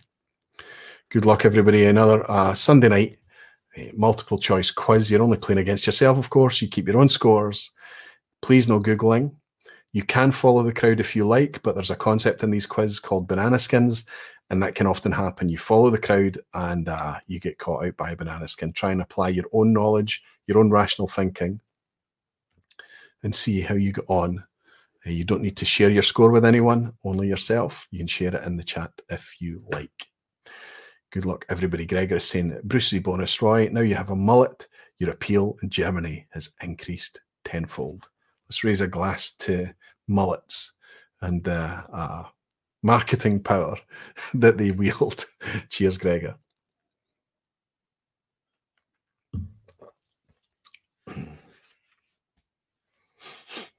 You know it's going to be shaved, the next live stream. Espen has just bought me a dram, said, I want to toast all hospital staff plus my wife who works tonight. Absolutely. I did mention it earlier, Espen. As I've said in previous live streams, I don't think you can toast that enough.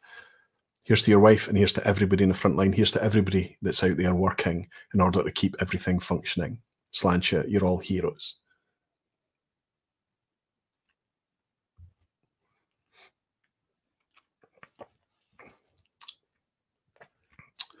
Okay, let's get up this quiz here. Question 1, the number 1 selling single malt brand in the US is what? What's the number 1 brand in the US? Look at that awesome little emoji being used for that reason. Fantastic. I'll do the same myself.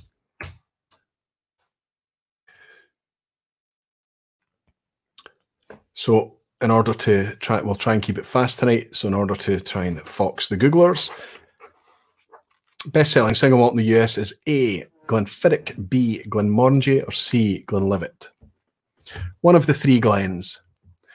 Now, we know what the global bestseller is. We know what the UK bestseller is. But I want to ask, what is the US bestseller?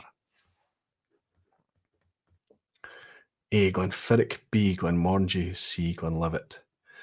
Now, there's 2 of those brands there that are always top 2 globally, and they trade. They've only traded places once back in 2014. One of them beat the other, and the rest of the time, it's been uniformly the other one. But there is another player in there, another Glen, a third Glen. Lots of people. There is some divided opinion. I can tell you that the best-selling Glen in the US is Glenlivet. The best-selling globally is Glenfiddich. Glenlivet took the best-selling malt in 2014, but it only happened once. About 14, 15 million cases to Glenfiddich's 16, 17 million cases. Glenmorangie is the best-selling single malt in Scotland. In the UK, I think it's still Glenfiddich. But in the US, Glenlivet. Graham Fraser is happy. He's got 1 out of 1 already. Jimmy Legg is screaming shenanigans. Sorry, Jimmy. Question 2. And this is a Skogsmards question. You can tell by the little icon down the bottom left. What does McMeera smoke their whiskey with in addition to peat? I don't actually know if Skogsmard is in tonight. I hope he picks it up in the replay. And I thank you for your questions and contribution, my friend. A, applewood. B, juniper twigs. C, beech chips. McMeera smokes their whiskey with, in addition to peat. Now, it may be, I wasn't able to kind of fully research this. It may be that they have used 2 or more, maybe 2 or 3 of maybe all of everything I'm offering here, but it's what they're known for, what they're primarily known for, that they actually have a marketing and communication out there that talks about this practice as well as peat. And I can tell everybody that as well as peat, McMeera use juniper twigs. Now, what's interesting is there's a great story about tomatin actually in juniper, that tomatin in Gaelic is actually something to do with juniper, I'm sure. Or they have a connection with juniper because of all the illicit stills there. They used to use the juniper as fuel. And the reason that they used juniper twigs is because it was virtually smokeless compared to the other woods that were available. So it's interesting that juniper twigs are used by McMeera. Be interesting to know the science behind it. Question 3. What is notable about Oban and Royal Lochnagar? Obviously speaking about 2 Diageo distilleries here, but what's notable about these 2? Is it that they both have enjoyed royal warrants? Is it that they are Diageo's smallest malt distilleries? Or is it that they are Diageo's oldest malt distilleries? What is notable about Oban and Royal Lochnagar? They both had royal warrants, smallest Diageo distilleries, or the oldest Diageo distilleries?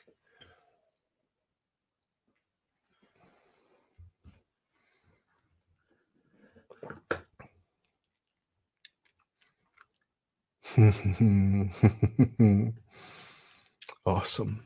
Still over 200 of you in participating in the quiz. Thank you so much for your support. I hope you're having a relaxed Sunday evening. I certainly have. I hope that it doesn't come off that I've had too relaxed a time. Everybody's guessing, but the vast majority seem to be thinking that it is B, Diageo's smallest distilleries, and I have to say that's absolutely spot on. Royal Lochnagar's capacity is about 500,000 litres. Oban's not much bigger, and it's very limited because they're hemmed in by the town and the buildings around them. Around about 800,000 litres, and those two distilleries are Diageo's smallest. Question 4, another Skogsmard question. Which of these distilleries was the last to be founded? Was it A, Bunnahabhain, B, Longmorn, or C, Craigellachie? So 3 Victorian-era distilleries.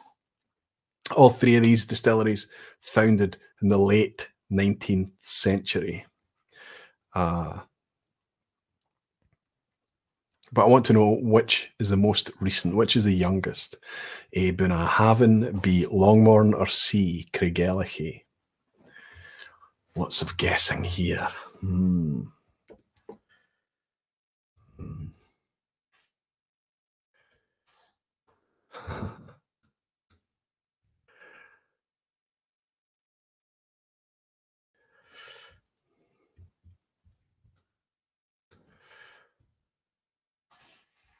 Try to put a banana skin in there. Maybe it's not a banana skin. You seem to be doing okay. I can tell you that Bunnahabhain was 1881, Craigellachie was 1891, and Longmorn was 1894. So the most recent, for those of you who decide that this is an asshat question, I am immune. This is a Skogsmard question, it's not mine. But it was B, Longmorn is the youngest of those distilleries. 1881 for Bunnahabhain, that comes up quite a lot, the same founding year as Bruichladdich. Craigellachie, I actually thought Craigellachie was older than that. I thought it was early 19th century. But I knew that Longmorn was around that time. And I believe that it was a gentleman by the name of Duff who founded Longmorn. Easy quiz, you say, says Steve A. I did say it with a slight grin on my face. Not all the questions are mine tonight, though, Steve. Here we have a picture of Craigellachie Bridge. This is Telford's Craigellachie Bridge, just after speaking about Craigellachie there. But what I want to know, this fantastic bridge and this must-see site if you're ever up in the region of Speyside, is I want to ask, what river does it bridge? Is it across the River Spey? Is it across the River Livet? Or is it across the River Fiddick? Telford's Craigellachie Bridge, what river does it cross? Jimmy Legg is asking if all Duffs are gentlemen. Well, I recently found out that Scott Monroe's wife, her surname is Duff as well. It's a very, very recent thing to discover. I probably knew it one day in the past, but failed to retain the nugget of information. Okay, everybody seems to be, or the vast majority think it's the River Spey that Craigellachie Bridge crosses. Vicky Thompson is saying B. Anybody going for a C? Petehead is saying C. So some guessing going on, no doubt at all, but I can tell you that Craigellachie Bridge absolutely crosses the River Spey. The River Spey. Just down from Macallan Distillery, from Craigellachie Distillery. Down from the Highlander Inn, the Craigellachie Hotel. The River Spey. Marcus Kreitner is already celebrating a 5 out of 5, a pass mark at this point. You star, well done. Well done. And thank you to my admins for helping to catch these questions, these answers that some of them are getting held back. Question 6. Now, I don't know how to pronounce this. I apologise. I'm just going to say St. Palais Distillery has released a blended malts called Harmony and Heritage. Where is it located? Now, I apologise for my pronunciation here. Somebody's going to correct me, but oh no. There's a freebie for you. My wife's machine is a wee bit long in the tooth, and sometimes it needs a bit of an extra nudge, and I think I just nudged it a wee bit too far. But go for it. Let's see if anybody gets this wrong now.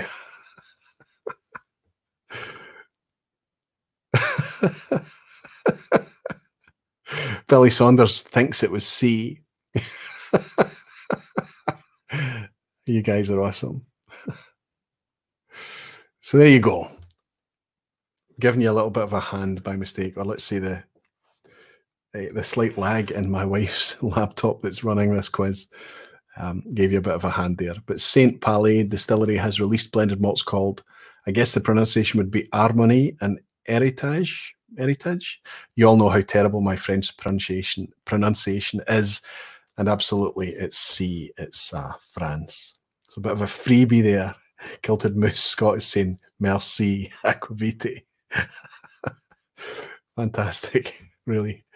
Skogsmard, a question number 7. Which town serves as the administrative capital of Islay? Is it A, Port Ellen, B, Portnahaven, or C, Bamore? The administrative capital of Islay. I don't want to say anything.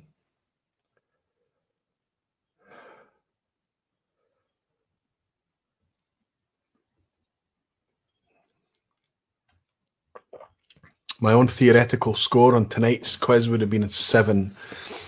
The other 3 I would have been guessing at.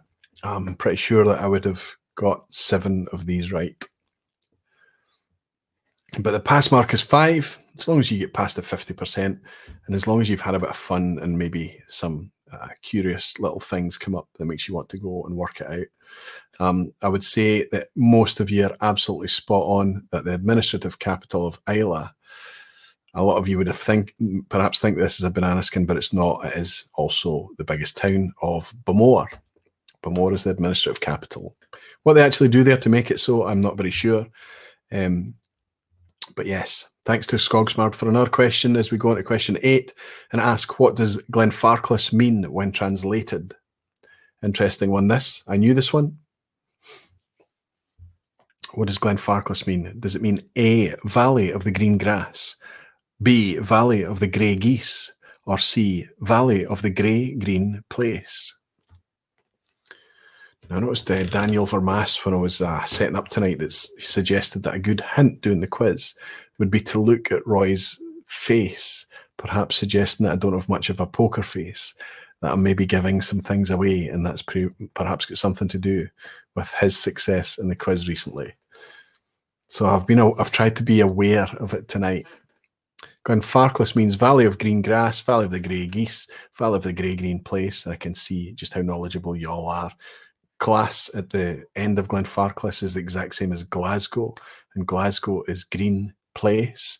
So the answer we're looking for is Valley of the Green Grass. So if you said A, give yourself a point, and we'll roll into the second from last question and see which of the following is a Scotch whisky. A, Old Crow, B, Old Overholt, or C, Old Smuggler. Good scores tonight. It's not a difficult quiz. Come on. It's not a difficult. Russell Whiskey has got 3 out of 8, and I found a cool way to share it. How did you do that, Russell? How did you do that? And are you the Russell that's just come on and supported me on Patreon as well? I think it is now that I look at your image there. Thank you so much, Russell. Thank you for your recent support, my friend. Which of the following is a Scotch whisky? A, Old Crow, B, Old Overholt, or C, Old Smuggler? Pretty much everybody has got that. Jimmy Legg is saying A is a whisky, Old Crow. Old Crow is a whisky, Old Overholt is I believe it to be a bourbon, Old Overholt, a cheaper bourbon. And C, Old Smuggler, is Scotch whisky. Multi-Mission is saying C, surely you're being kind, Aquaviti. Old Smuggler. Last question. There's a lag happening again.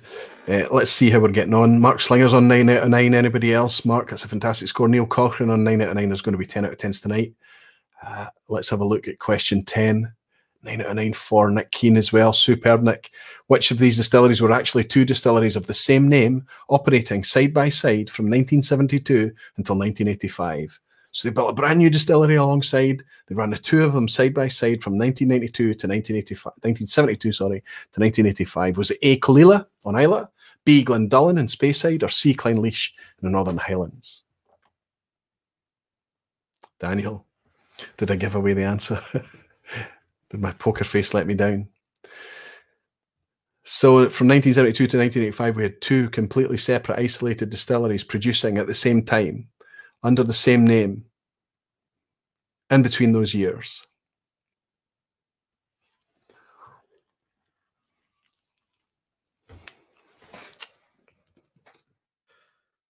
I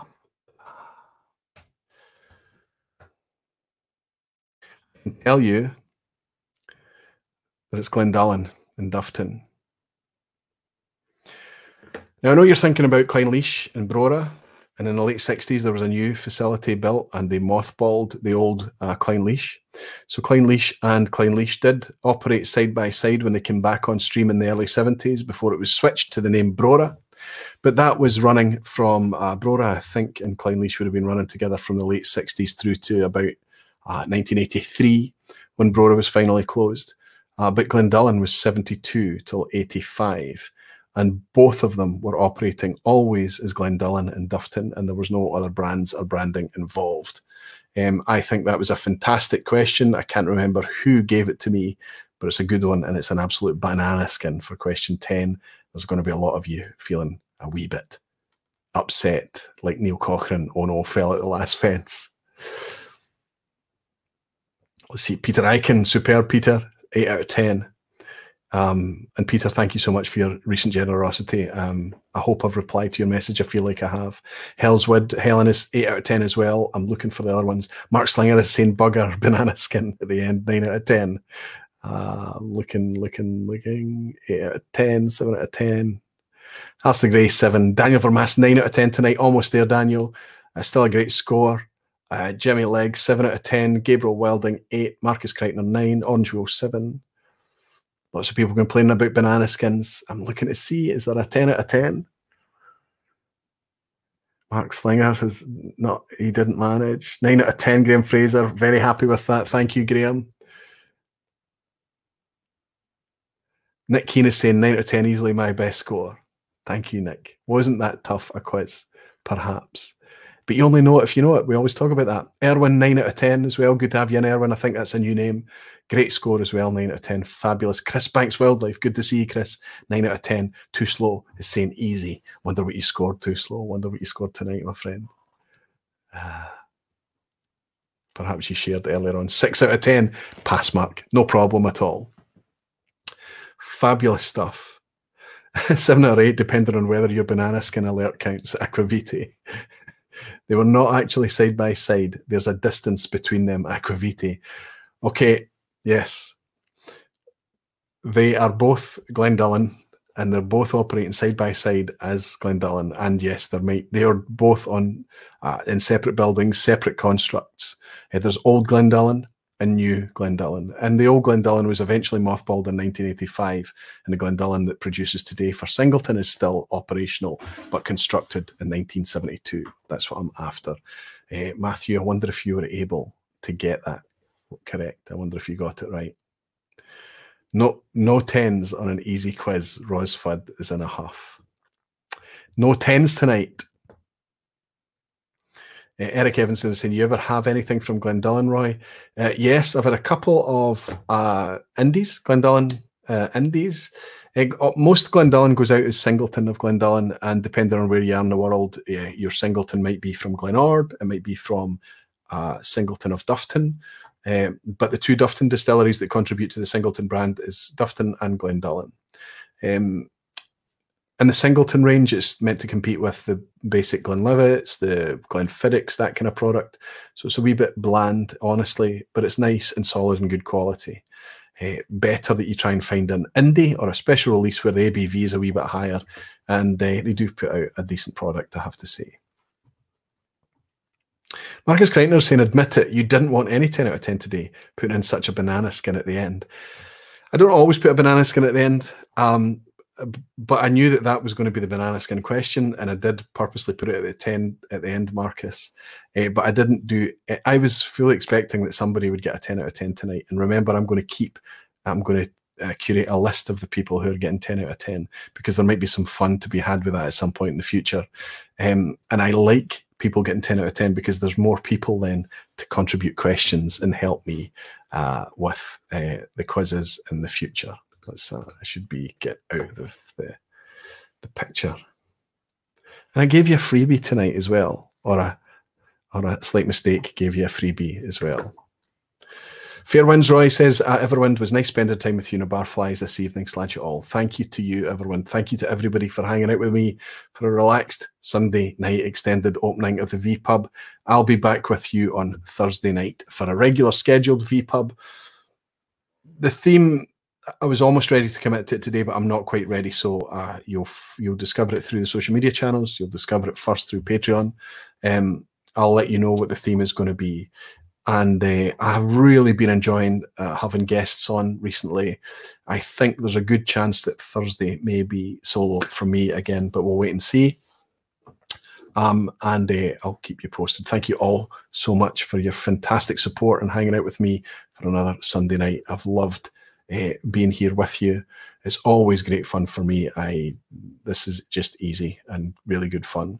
And when I can't get out to have drams and tasting nights at the Whiskey Club and wherever it may be, this is a very, very nice substitute, and I hope that you guys find the same. I hope you have a fantastic week. I hope that you stay healthy. I hope that you stay safe. And I hope, above all, that you're having some fabulous emotional moments with whiskey and friends. I'll see you Thursday, I hope. Thank you all for your support tonight. Slàinte to everybody. Thank you all my moderators as well. I'll see you soon. Slàinte.